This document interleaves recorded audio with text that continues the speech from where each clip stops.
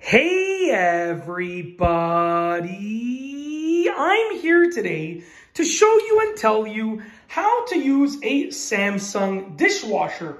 This will be a full tutorial, so let's get right into the video. This is my Samsung dishwasher, and I'm going to show you how to use it. Now, most Samsung dishwashers will operate in a very similar manner, so even if you have a different model, you can obviously probably take these instructions and apply them, at least for the most part, to your own dishwasher.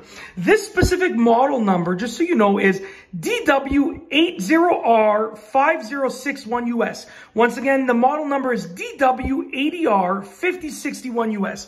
Just so you know, once again, model number DW80R5061US. I just wanted to, make sure that I got it correctly. Okay, so really easy to use. First and foremost, you want to load up your dishwasher. You have your lower rack. Usually you put your plates and your cutlery there. Anything oversized will go there. You have your upper rack over here, bowls, glasses, mugs, stuff like that. And then you might have also a cutlery rack over here, which I use for like oversized utensils and stuff like that, okay? We rarely use it, but you might need to use it, okay?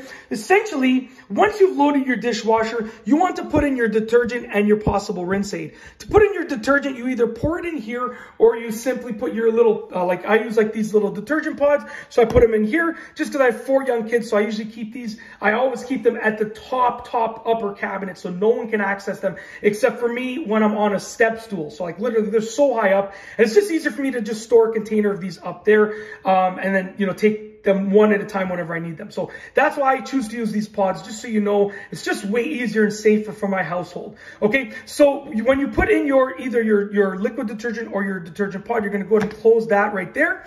If you want to open it again after, you can go ahead and open it like this. But when you run the cycle, so let's say the pod's in there, let's say I close it and I run the cycle, it'll automatically open up during the cycle. So I pretty much don't have to ever push this because it opens up automatically during the cycle. If you want to add rinse aid, you can twist this counterclockwise, put in your rinse aid, put the lid back on, okay? And then basically you just need to start up the dishwasher. So it's just a matter of choosing your cycle. So essentially, you want to turn on the power. So I'm going to push power right here, okay? Once again, I'll try that one more time. I'll push power right there. There we go. Now, you can choose your cycles, okay? So, and if you want to turn it off, you can go ahead and push power again, just so you know. But if you want to turn it on once again, push power, just like that. And I held it down for just a brief moment. You have to kind of keep your finger on it for a second. And you can hear a chime as I turn it on. There you go. So essentially, you can do auto, normal, heavy, delicate, express 60, rinse only. I just choose normal almost every single time. It's just the easiest cycle because it's just, everything I wash is normal. Nothing that I wash requires any other thing. If you want to choose an option, you can go ahead and push one of these. So let's say I wanted to choose the lower rack option. Once again, I could go ahead and push the lower rack right there. I can also turn it off, just like that, on or off. You can choose whichever option you want, okay? And some of the options will add time. So if I push lower rack, you can see it changed the time to 2 hours and 22 minutes. Whereas when I turned it off, it's 2 hours and 50 minutes, okay? Because I'm not sure, I think that does basically the lower rack.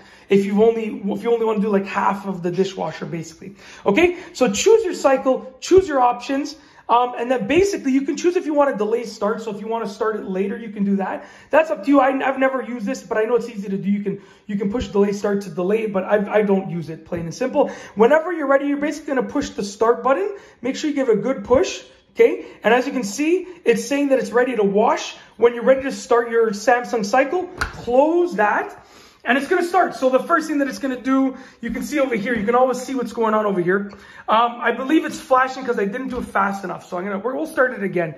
Okay, so I took my time there. This is what I would regularly do. Turn it on. Okay, the pod is in there. Normal wash cycle, no options. Push start. Done. Close it. Okay, so now it's working. Okay, so that light indicator lets you know that it's working. If you hear it's draining, now this dishwasher is very, very quiet. It's draining, so it's going to drain all the water in there. Then it's going to fill it with water. It's going to start working. And the time remaining will be displayed there. Now, this Samsung dishwasher will actually pop itself open when there's between 5 and 15 minutes left in the cycle. It plays a little chime with those tones, and it pops itself open to let everything dry. So that's basically it. That is essentially how to use a Samsung dishwasher. Like I said, Every Samsung dishwasher is going to be slightly different, but they're going to be similar enough that you can probably take these instructions and apply them for the most part to your own Samsung dishwasher as well. And that's it. If you like this video, please be sure to give it a thumbs up. Let me know what you think before I finish the video. Leave the dishwasher closed, obviously. You know, if you ever need to see anything, you could just go down like this. If your Samsung dishwasher has the numbers mounted on the top, okay, you can always check like that. So I don't open the dishwasher to look at anything. I always go like this, and I can see that there's 2 hours and 49 minutes left. I can see what part of the cycle it's on over there with that light. I can see what cycle I've chosen with that light, and I can see the light indicators letting me know that it's working. That's what all of those lights mean down there, just so you know. That's how much time is remaining. That's the part of the cycle that it's on, which is now wash. Okay, that is the light indicator letting me know that it's working, it's on. And this is the cycle that we've chosen, which is the normal wash.